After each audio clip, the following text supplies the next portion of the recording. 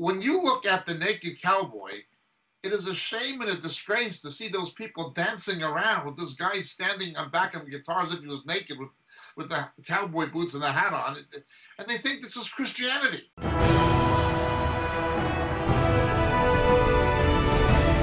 With this True News video update, I'm Doc Burkhart. As if Hillsong's recent controversy regarding the Times Square naked cowboy wasn't creating enough worries for the megachurch, a further look at the video reveals even more startling content. This video shows a clip from Hillsong's recent Caller Conference, a special event for women. This huge production number, which features the naked cowboy, Ninja Turtles, dancers, and other images from the Big Apple, finishes up with a crooner introducing Lady Liberty. Unfortunately, this Lady Liberty has a beard. What message is Hillsong trying to convey? If the purpose is to portray Jesus Christ as Lady Liberty, many Christians would find this extremely offensive because Lady Liberty herself, a gift from France, is actually the image of a goddess. And why have a man portray Lady Liberty at all? What purpose did it serve other than to convey a transsexual message of inclusion for the megachurch? The viewer is encouraged to watch the video and judge whether this portrayal of Jesus as Lady Liberty is glorifying to God or the very incarnation of apostate blasphemy. This is simply entertainment for the millennials. It is again something we've referred to. The prophecy of Charles Spurgeon over 100 years ago. A time would come when instead of having shepherds in the pulpit feeding the sheep, we would have clowns entertaining the goats. Well, Brian Houston is a clown. Bobby Houston is a clown. Carl Lentz is a clown. Clowns entertaining the goats. That's what it is. Spurgeon's prophecy has come true. It has been fulfilled. He was absolutely correct in what he predicted, and it is happening. It's unbelievable. What would the world think? What would unsaved people think looking at this ridiculous, absurd spectacle? Now, again, when you add this to the Australian Broadcasting Company or Corporation documentary exposés on the financial scandals at Hillsong. The Sydney church that's become a global phenomenon. From cafe culture to concerts. People ask me, could you ever imagine all that was ahead of you? Born in Castle Hill, now Hillsong is about to become bigger than ever. Find out where their churches are setting up next in Sydney and around the world. 9 News tonight. And to the sex scandals with Frank Houston, with Pat Precede, and so forth, and Bobby Houston. Christian women love sex. Now it's the naked cowboy. The whole thing is a shame and a disgrace. But co-equally shameful and disgraceful are people like Greg Laurie compromising with it, making excuses for it. There is no excuse for it, Greg Laurie, and there's no excuse for your making an excuse. You've done the same thing with Rick Warren, who says we have to unite with people who worship other gods that Paul and Moses both called demons, Shadim and Damanoi.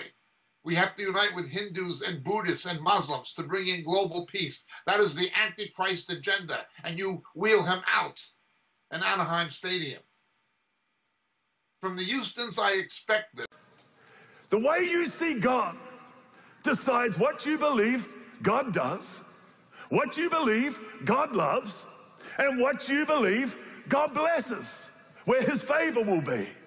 So I couldn't encourage any leader who wants to live purposefully and who wants to build a church that reflects the heart of God. I couldn't encourage you more to make sure that your view of the Master is through a new covenant, New Testament lens, that we look at the Old Testament, which is so full of beauty and power and example and wonder, and is so much of the whole tenor of God's message, that we need to look at it through the lens of the resurrection and the cross and back into it from where we stand now and not from where they stood then, because otherwise it's going to affect your ability to be purposeful in building and leading and bringing release and bringing freedom and seeing those things God puts in your heart come to pass. How do you view God in a desert? There's two types of birds. There's vultures and there's hummingbirds. One lives off dead carcasses, rotting meat. The other lives off the beautiful, sweet nectar in a particular flower on a particular desert plant. In the same desert, they both find what they're looking for. You know, take it all the way back into the Old Testament, and the Muslim and you, we actually serve the same God, Allah, to a Muslim, to us, Abba Father, God.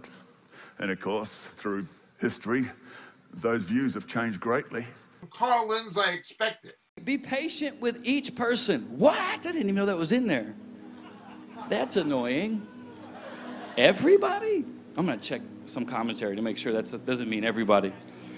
Be attentive to individual needs. That's interesting. Isn't that cool? That's why some churches want us to give blanket answers on huge issues. Well, my Bible says be attentive to individual needs. That's why we're not going to make polarizing political statements about certain things in our Christian community right now. No matter who says what, we won't be pressured into giving blanket statements to individual needs. Never.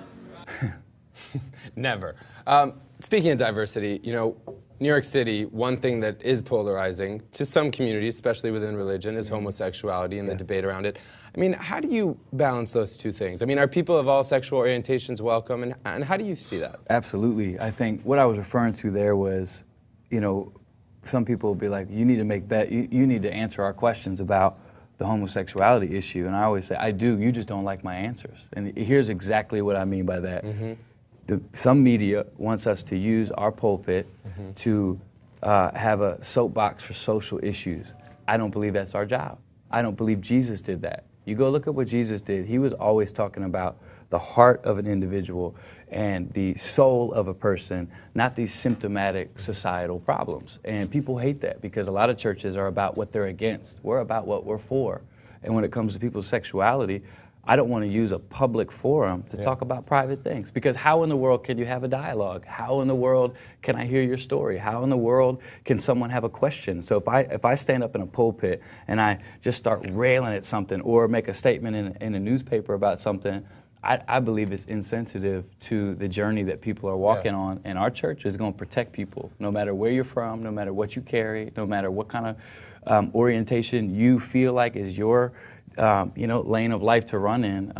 You know, I want to have a conversation about it. We have a stance on love, and we have conversations about everything else. Well, I mean, I love that, and that makes sense to me, because when you say, you know, you have a stance on love and you're talking about hearts and souls, I often see, you know, people want to focus on homosexuality and the gay marriage issue and whether they should be allowed to get married. And a lot of homosexual couples are looking around saying, I just love this person with all my heart and soul, so I'm looking for some support. Do you feel like you're not in a position to give them support on that issue, or do you feel like it's just not your lane? It's not, it's not my job to be people's judge and jury. If I sat down with a homosexual couple and they asked me what I thought about their relationship, I would tell them, and it would be at their table, and it would be our business.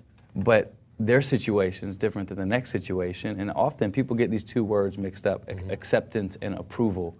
Like, I don't necessarily, if someone comes in my church, I don't have to approve of every single thing in their life, because that's not my job. I'm not God. But my job is to accept you as I have been accepted with everything in my life. God accepted me. So acceptance and approval, we draw a really cool line in there, because it's like, look, I'm not going to tell you. There's a lot of people who will come into our church, leave and go, no thanks. I don't want to change I don't want to live, I don't want to believe that. And I say, good for you, that's your job. You have to answer to God for your life, not me. So why is this on me? So people are always like, what do you think about homosexuality? I'm like, I love my wife, I'm married. You're asking the wrong guy. But that's just to be funny. But I do believe it's such a sensitive issue. I have gay friends, I have people that I love that are right in the thick of that kind of debate. And I just refuse to ostracize people any longer. I hate it. I think that there's been so much hate and so much bigotry and so much insensitivity that I'm done with that. And so the people who criticize us for it, I like making those people mad. Because I hear you. They are who they are. And I think if we focus on love, it'll all fix itself out. If all people just focus on love, at least that's my personal belief.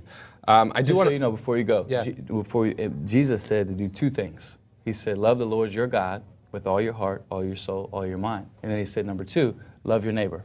From Rick Warren, I unfortunately expected. But from Greg Laurie, I would have expected something better. But there is nothing better. Well, let's understand even further. Carl Linz, and I state this publicly, and I state this to him, is a hypocrite, a false teacher, and a liar. He's a hypocrite, a false teacher, and a liar. Taking a passage from Thessalonians out of context that we deal with people on an individual basis, he takes that to mean we do not deal with publicly moral issues that are controversial or that can be politically interpreted. He said that Jesus doesn't do that. It's not scriptural. He says he's not going to talk about same-sex marriage or homosexuality because it's a personal issue. He's not going to deal in a public forum like church with a personal issue. He's a liar and a deceiver. Romans 1 is not in his New Testament. Widespread homosexuality and bisexuality were endemic in the Greco-Roman world in the first century. We had people being saved out of that background coming into the body of Christ with serious questions concerning it. Writing under the direct influence and inspiration of the Holy Spirit, Paul addresses those issues in Romans 1 and does so publicly. Carlins, you're a liar and a deceiver. You and your naked cowboy. You are responsible for what happened. It was your church, your conference. Colorful. I'll debate you anytime, anywhere on these issues, Carlins, because I know what you are. You're somebody who Jesus warned would come in the last days to deceive the elect. My name is Jacob Prasch. God bless.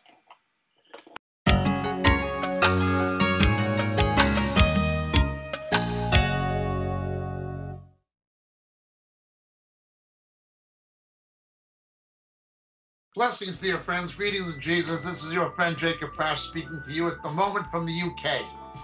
You know, so many of the questions we get in our Roku broadcasts and on our Vimeo clips and on YouTube deal with subjects that we deal with much more extensively in our books. We can't, for the sake of brevity, go into the kind of depth in a TV broadcast we can actually go into in a book. But so many of the questions come from material that are expounded in the books on a much more broader scale that it's almost frustrating sometimes that we can't spend hours and hours answering the questions that are given to us. Obviously, practicality dictates that's not a possibility. The books are there. They're available. They're available in print through the Moriel catalog on the Moriel website, moriel.org. But in this day of Kindle and electronic books, they're also available through Amazon and they're available through Kindle. The three books that would be the most referred to in the questions we receive are the three latest books. The first being The Dilemma of Laodicea. The Dilemma of Laodicea. It's an exposition of the 7 churches in Revelation, culminating with the final 2 churches, Philadelphia and Laodicea particularly, setting the stage for the return of Jesus. The Dilemma of Laodicea would be the first. The second would be Shadows of the Beast. Shadows of the Beast. How the coming Antichrist, how his identity will be revealed to the faithful church. The rapture will not happen. Will not happen, absolutely not happen, until the faithful church knows who the ultimate beast of Revelation is. That is the Antichrist and also the false prophet. How the identity of the coming Antichrist will be revealed to the faithful church. Shadows of the Beast, the second book. And the final and latest one, Harpazo. Harpazo. What the scripture actually teaches about the rapture, the snatching away which takes place between the 6th and 7th seals in the book of Revelation. So these 3 books, The Dilemma of Laodicea, Shadows of the Beast, and Harpazo, all available in the Moriel catalog, all available through Amazon, and all easily available electronically by Kindle. Thank you so much, dear friends. God bless. May Jesus be with you.